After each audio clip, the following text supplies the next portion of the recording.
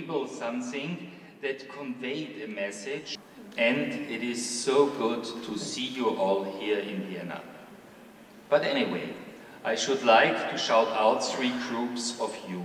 First, from so far away, and for the first time, I believe, our friends from the Okayama Broadcasting Corporation in Japan and their friends. Tags or your names exactly like these ones here in your bags. Remember, please to place them down when you're sitting at your particular seat. Nice to meet you. So it is important that we have TV programs also for deaf persons in sign language. Now we will hear from Yoshido. Good morning, everyone. I'm Yoshio Shiroda, a newscaster of Okayama Broadcasting Corporation, or OHK for short, a local TV station in Japan. We have been using sign language broadcasting for about 30 years in order to realize a society in which no one is left behind by lack of information. Today, I'd like to explain our Okayama model, which we have constructed to popularize sign language and realize societies with zero barriers throughout the world. Please watch this video. We launched the TV program on sign language called Sign Language Talks Welfare in 1993. We wondered if it would be possible to broadcast our interviews with deaf people. Since then, the newscasters in our company have continued to learn sign language. We have also aired about 300 10-minute feature segments created deaf people concerning disability in our news programs. The program carries superimposed sign language interpretations, which are provided by the deaf members of our production team.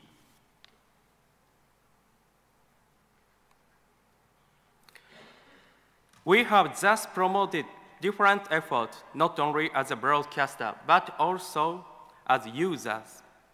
One of these efforts was our innovative major campaign named Sign Language is a Language campaign. We used this campaign last year as part of the United Nations International Day of Sign Language. This campaign comprised 4 parts: a news program, a special TV program, a special commercial message, and webcasting.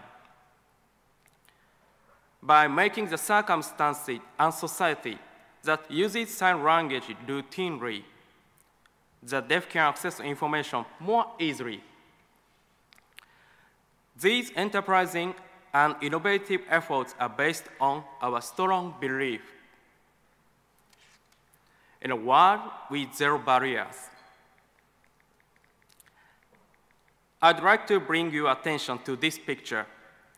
This is our TV studio, which is named Miru. The name means to see and to be seen in Japanese. This studio is in the middle of a large shopping complex in Okayama. Don't you think this situation literally means zero barriers? Sign language is also incorporated into our program, Nanshon and Kusukusu.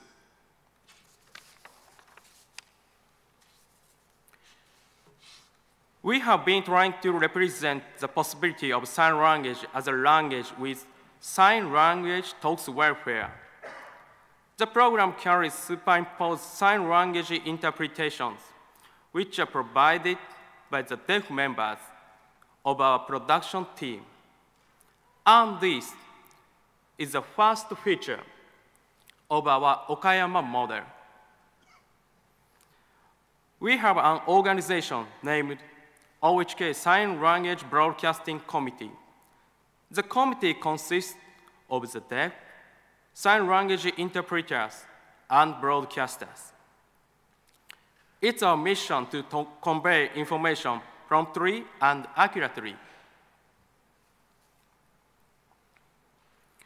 Unlike as a media like newspapers, we are a media whose programs can be watched normally only once.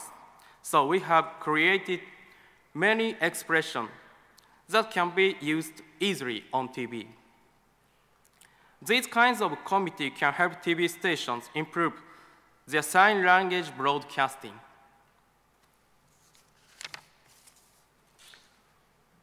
Looking now at the second feature of Okayama model.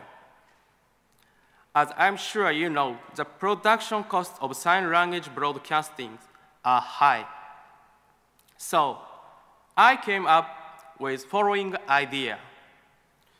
We display the name of companies which sponsor our sign language broadcasting. By incorporating sponsorship into the circle of economic activities, we can make it sustainable. More importantly, using sign language on TV will show everybody that they are here, they have rights, and they have own language.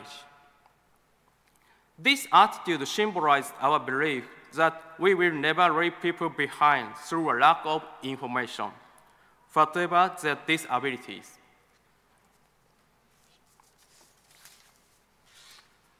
The third feature of Okayama model is a remote sign language translation system using ICTs. I first thought of this after a disaster in Okayama 4 years ago, when some deaf evacuees couldn't get information.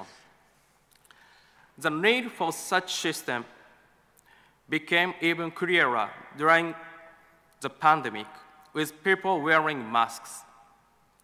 The deaf cannot read people's lips. There are also concerns about interpreters next to the speakers not wearing masks.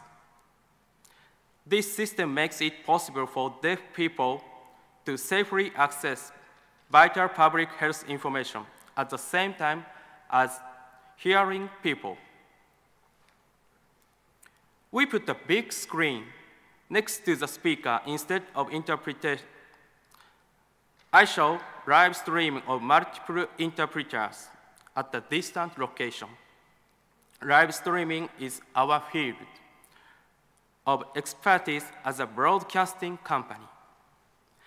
This system was first introduced at the mayor's press conference in Soja City and was later used in other cities. Aiko Akiyama from SCAP wants to recommend this system to the United Nations for use in the Asia-Pacific region.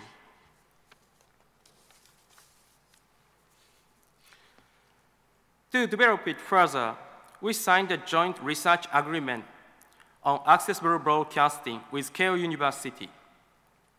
Our first objective is to make weather forecast more accessible using computer-generated animations of sign language. Our goal is to make it possible for every single person with or without disabilities to access all the information we deliver. We strongly believe in reducing the gap of access to information in all regions. Thank you again for the award. We look forward to joining with you all and creating a world with zero barriers for everyone. Thank you. ありがとう。